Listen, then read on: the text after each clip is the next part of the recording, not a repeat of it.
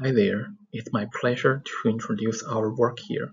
Our work is about integrating graph topology and node attributes for alleviating the oversmoothing problem of the GCNs. So it is well known that the convolutional operation in a GCN layer is governed by a low-pass filter, which causes the collecting nodes on the graph to share similar representations. However, GCN suffers from the oversmoothing problem where the node's representation becomes indistinguishable and converges towards a same distant number, values as the number of layers increase.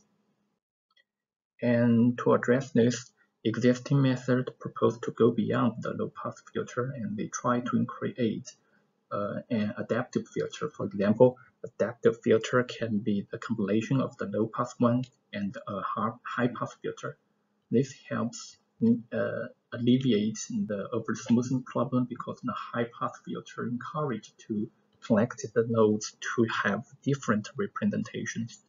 However, all the existing methods are limited to extracting the high-pass filter from the graph topological space and ignore the node attribute space.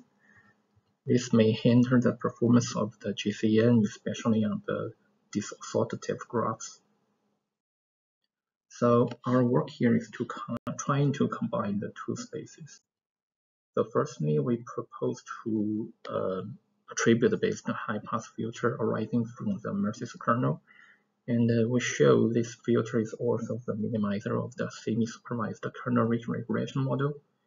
And secondly, we cast the conventional low-pass filter of the GCN into the graph. So by now we have the two kernels. Then we're trying to convert these two kernels from the using the multi-kernel learning method. And finally, we can produce our process space adaptive filters here. And we experimentally show the effectiveness of our method, but for more details, we do hope you could find out in our papers. Thank you.